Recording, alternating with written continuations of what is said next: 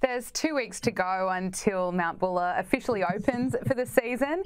There are a number of events coming up, including the opening celebration, Kids Week. Can you take us through some of the events that Mount Buller has?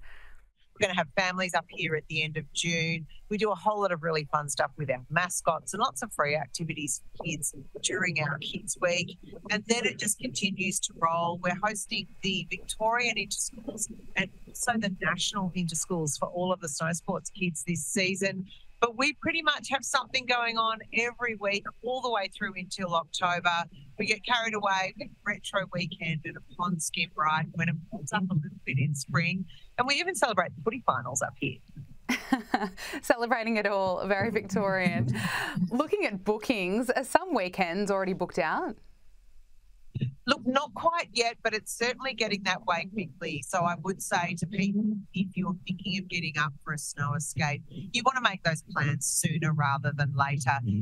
Literally the phones, we could hear them in the office this morning ringing. As soon as there's snow on the ground, it really sharpens people's focus. The tip that I would share is if you can continue to be flexible with your working week, come and join us midweek. It's best value. You're going to pay a little bit less and you're going to have a little bit more of the ski area to yourself. So if you can still be a little bit flexible, midweek is definitely when you want to look at booking in your trip. We had bumper bookings last year, not quite as strong so far, but the minute it starts snowing, that can all change in a heartbeat. Yeah, absolutely. And a good excuse maybe if you can work a way of working from home and do it from Mount Buller and the ski slopes. Look, is it a good mountain for first timers?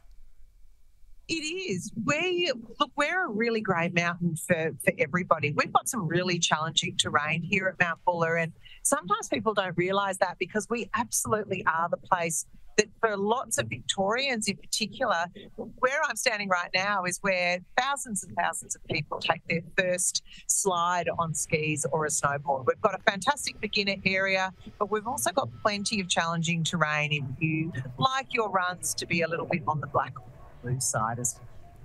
And it's only a few hours away from Melbourne. Rhylla Morgan from Mount Buller Resort, thank you so much for your time.